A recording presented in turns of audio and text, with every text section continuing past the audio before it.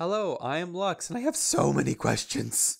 And I'm Ember, and wow, Chrysalis, and it's not a two-part episode?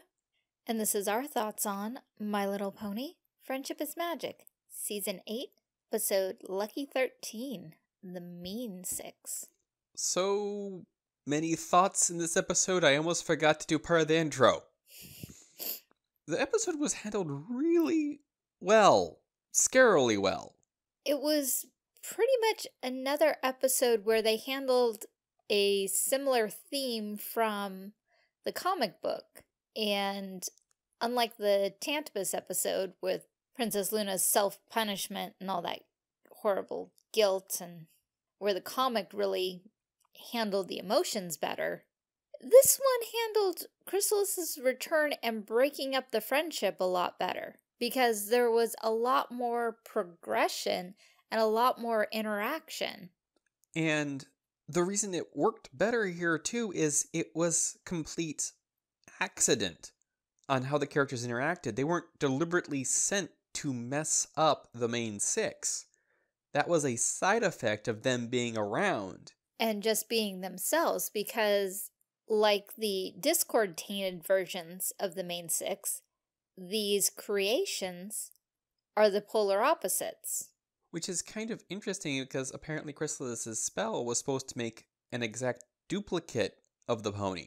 But these weren't exact duplicates. They looked like them mostly, but there were little things off about them, and not just their eye color. Their cutie marks were green, hairs were out of place, the hat was different.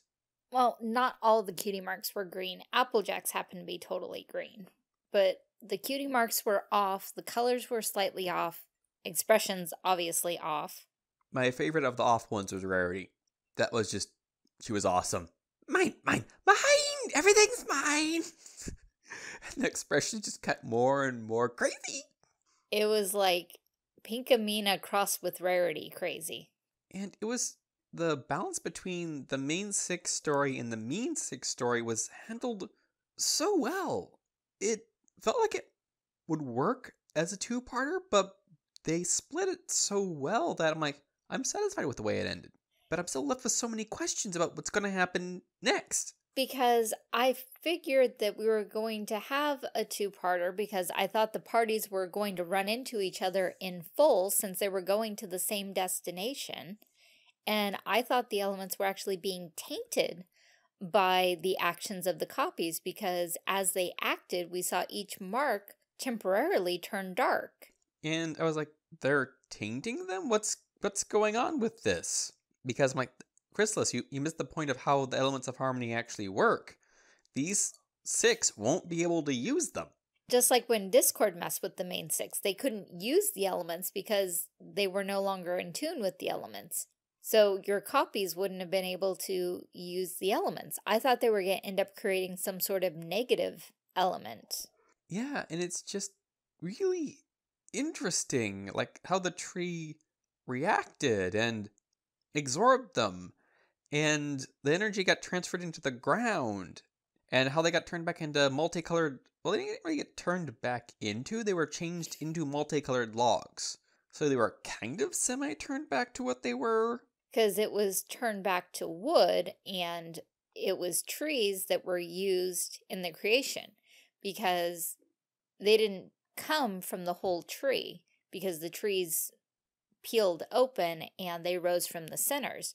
So that could be the core of each tree that created the form. I'm like, is this gonna be something we're handling in this season? Are we gonna have Chrysalis as the main bad guy? Or are we gonna have the principal? Or are we gonna have Chrysalis working with, not the principal, but the head of the Equestria School Organization? Because they could theoretically team up if Chrysalis plays her cards right. Or maybe you could get a two-parter where it actually starts out with that head guy messing with the school, and because of him creating a distraction, Chrysalis is able to get in and do her thing, so we resolve his thing at the end, and he gets forgiven and stuff like that. And just as that happens, Chrysalis comes in and wrecks the whole thing, and the next episode is all about them solving Chrysalis. Of course, now we also have this whole Elements of Harmony thing. I'm like, That's going to come in later, right? You're not going to give me a Chekhov's gun, right, with this, right? But the thing is, no one witnessed what happened except Chrysalis. Yeah, but it has to come in later. The audience witnessed it. That's the important part. I know, but I'm saying, what about the tree would be different enough for them to notice? Because they didn't notice anything just when they were at the campsite. So nothing is visually different from the tree at a distance. I'm not quite getting what you're getting at. I'm basically saying, how is the situation going to reveal itself to the characters? That's what I'm curious about. That's what I want to know. Like, don't just give me this information series and not use it, is what I'm saying. So basically, the tree somehow managed to defend itself, in theory, because we don't know what the tree's intentions were. It reacted to the opposite element being right in front of it from the copies, and it absorbed that energy, and then it absorbed the copies, the energy of the copies, reducing them down to logs, but they weren't turned back fully, because if they were, they wouldn't have been multicolored. So did Chrysalis take those logs with her? Will the main six find those logs later and wonder why they're there, because they're not the color of any of the surrounding trees and they're not the colors of the Tree of Harmony? Will the tree itself be able to reach out and show them something? Because Table Tree Castle Map. So many questions this episode. It's well handled, but the questions it brings up, I'm like, you have to answer these for me, series. You have to answer these questions. Don't do your bad writing and not answer these at the end of the season. You've done this to us before, where you've brought up questions and you didn't answer them properly. Didn't answer them to our satisfaction. Kind of the same thing for me. But yeah, the interaction between the mean six and the main six was handled really well. I didn't feel cheated or like, well, that wouldn't work. The only spot that felt a little, not shanghaied, forced was the main six forgiving each other, but I can understand how that would work. Especially with Twilight going, okay, guys, I'm sorry. I made a mistake. You know, if you want to forget the whole thing, we'll go. We don't have to talk about it. And that gave everyone else a chance to go, I'm sorry. Even if they didn't do it, saying I'm sorry and moving on is a really good thing, because they all went, okay, yeah, we may have done something to each other. We weren't around each other all the time, so we didn't see this, but we're sorry. We all forgive each other. Let's go have fun. And everyone has their own interpretation on it, because the real Applejack was pointing out how Starlight had never gone camping.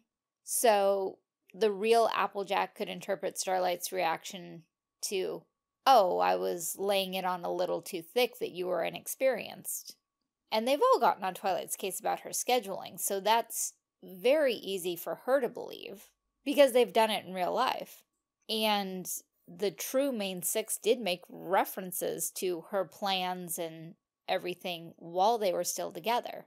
So out of all of them, that was the most believable. And because it was the most believable for the mean six to have said to her, it was the most real of the apologies, which is why it touched the other six, because she was heavily scheduled. You know, Pinkie Pie was having fun, but no, we need to go on so we can have my fun. Something else just suddenly started, like, gears started moving in my head about the evil Twilight. What was... I know she was scheming and stuff like that, but she wasn't really the opposite of her elements like the others were. Well, how do you make the opposite of magic? Because her element is magic, specifically the magic of friendship. So what's the opposite of magic and what's the opposite of friendship? Betrayal. Because she was betraying Chrysalis. The opposite of friendship is betrayal. And the tree only really kicked in when she really started using magic. Which is Twilight's true element, the magic of friendship. So she started using the magic of betrayal? She used her magic to continue her betrayal. Because it was one thing when she was shielding herself. That's defensive. But she used her magic to attack Chrysalis, whom she was betraying, who gave her life, or whatever semblance of life a magical construct would have. I wonder if you could call them wood golems. You could. That's kind of interesting because it's starting to solidify more now in my head. By the way, we're recording this right after we finished watching the episode. Which is what we normally do, but apparently that wasn't enough time for Lex to think this time. Yeah, my brain's just slowly solidifying ideas like what Twilight said just before she got the energy pulled out of her and she was looking like a prune. The whole, like, you idiots, you messed it up for me, or something like that. It's like, interesting, and that it's still the tree reacting like that. It's the fact that I can understand if they shined, because in my head, that would be the reaction pulling them closer and purifying them. If it shined, I can understand that, but the fact that it turned black is what worries me. They temporarily turned black, and then the tendrils that it reached out, they didn't look like tree branches, they looked like tendrils, like fog. And the fact that you see the black energy go into the ground. So what is that possibly tainting? Or was it somehow purified by passing through the tree and the elements? Is the tree able to self-purify? Does it not need the pony elements? Can it now operate on its own? That's not what's bugging me. It's what really popped up into my head, especially when I saw it go into the ground. I was like, is it going to make the Everfree a little crazy again? Because I know part of the Everfree being crazy was the fact that the Tree of Harmony was dying before it got the elements back. And is it the fact that it put more dark energy to the ground? Is that going to cause the Everfree to start being crazy again? So many questions and so many awesome things they could do.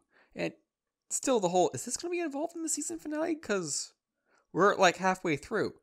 You have to remember, also, Chrysalis still has an image of Starlight, because she took the picture. But she didn't take a piece of the mane. But with all that stumbling around, there could be something left at the campsite afterwards that she could scavenge. And you're right, they wouldn't have wrote in Chrysalis taking a picture of Starlight without them probably using it later. It's another thing that could be a Chekhov's gun. Because through her villainous monologue, we know that she needed the image, the hair, and the cutie mark. Well, not specifically a hair, but something from the pony. And I doubt she's just going to use it as a dartboard. Yeah, if I was her, I would have made multiple copies if I was going to use it for that, because I don't think she'd use it for darts. She's got this whole magic blasting thing going on. Also, how is Chrysalis sustaining herself? Because the changeling form supposedly has to feed on love. So where has Chrysalis been hunting? Because she obviously had a lot of magic. Because no problem with the cover-up to go in and be the photographer, and no problem with casting the spell. Also, I like what you pointed out with the cutie mark. On the Chrysalis as photographer, it had a ladybug. What did Cadence use to prove to Twilight that she was the real Cadence? I mean, it's hard to have coincidence when, you know, you're specifically doing animations, but did Chrysalis take the place of the true photographer? Was she in that photographer's image? Is that why the photographer was 10 minutes late? Ooh. And that could be how the main six find out, because the photographer shows up later and they're all like, you were here, you took pictures. And she's like, no, I didn't. Something stopped me on my way, this old lady or something. Because she probably didn't reveal her true form, but you would have to somehow waylay the photographer. Though almost immediately I pegged the photographer as Chrysalis. Her main style screamed Chrysalis to me. And just as soon as she walked in the door, I went, villain, villain, that's a villain. Bad guy right here. This is a bad guy. Look, he's kicking puppies.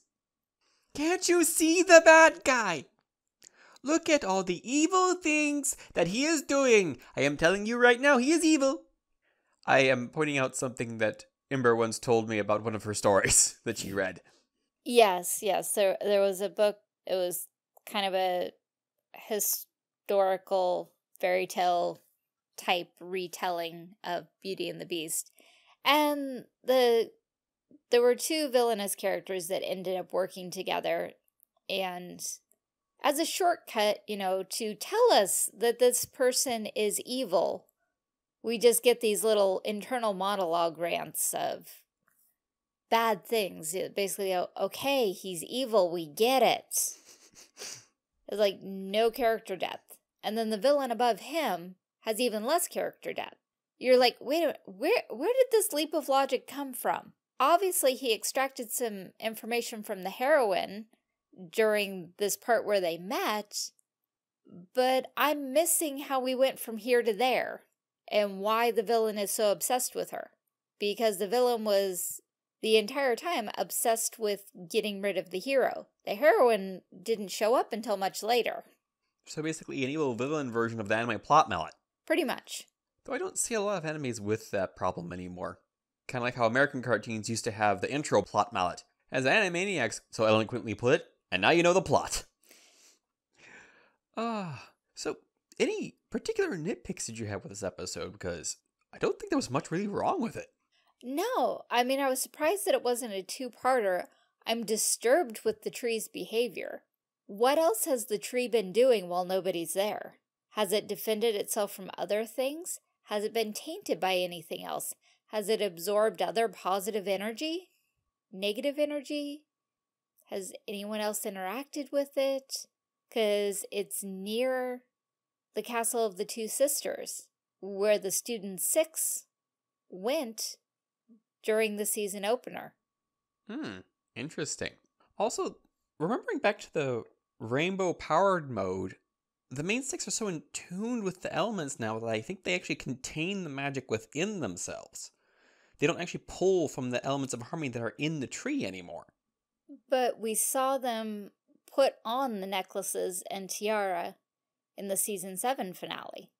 Also, this episode was the first reference back to the Rainbow Mane that shall never be spoken of again. Except by Pinkie Pie and that awesome little... The question is, did she actually transform or did she just do her Pinkie Pie thing? I'm pretty sure she just did her Pinkie Pie thing. You know, but that was basically the magic that was not talked of before or since. And the way I said that, all I thought of was, naked mole rat. What is that? That freaky thing! Sorry, folks, he's been on a Kim Possible kick lately. I actually haven't watched any episodes, I just watched that music video. And the theme song's been popping into my head a lot lately. Oh god, now I have it in my head. What is that? Okay, moving on. So, yeah, like I said, any nitpicks, anything else you want to go over in this episode? It's more all the speculation, and it's mostly near the end of the episode, because everything else was like, okay, this is just the interaction, and neither side realizing that they're dealing with not their group, but the other group. And it's like, okay, Chrysalis, you were right there, but also you just saw the tree destroy your minions. After seeing that, I wouldn't want to get close to it myself. I think she almost immediately flew away. Except that we kind of saw the silhouette against the moon after. Yeah, but they were right next to the cave. I'm guessing Chrysalis hightailed it out of there already because we could see the cave from the campsite. So the main 6 would have seen Chrysalis in the cave. So I'm guessing she already left the cave. But hadn't quite vacated the whole area yet. Because I want to know where Chrysalis has been hiding out and how she's been sustaining herself. Has she stayed within Ponylands? Has she been raiding other species? Because, you know, this season has all been more of a focus of every creature. Has she been picking on the yaks or the dragons or the griffins or the hippogriffs? I just had a crazy idea. What if we get the redemption arc we want for Chrysalis, well, at least a lot of people want for Chrysalis, but we don't get her transformed into a pretty other thing? She stays Chrysalis, and the redemption is her helping, like, the student main 6 take on the main 6 who have been corrupted by the corrupted elements of harmony. And she knows about it, and because of what's going on, she teams up with Starlight and the student main 6, and that's how she gets redeemed. Because she's witnessed what happened in that area. So she's the only character that knows what happened. Interesting. But the question would be, why would she care? Yeah, that's what I haven't gotten to yet, but I'm like, that would be an interesting way to take this. It would, because I still want to know more about the changelings overall. You know, if the form Thorax and the Celis and the others are in is their true form, how did Chrysalis have them in the other form? How were they birthed in that form? How did Chrysalis ever first come to that form? At the very beginning of this episode, I said, so many cool questions. We probably shouldn't speculate on them too more in this episode. Maybe we'll do, like, something later. I don't know. I think we already did a speculation and headcanon episode a couple seasons back.